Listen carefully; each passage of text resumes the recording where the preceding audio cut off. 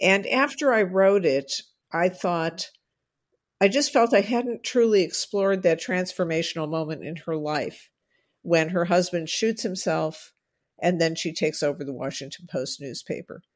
And knowing that there had been abuse in her life with him, I thought, well, I just didn't delve into it deeply enough. I didn't know very much myself about what suffering from abuse would be like. So I set out to do it in a different form, a form I'd never done before, which is a play.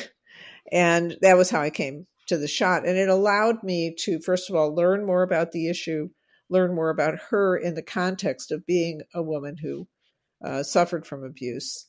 And then luckily I found two wonderful partners who also understood and wanted to explore that with me. And without giving too much away,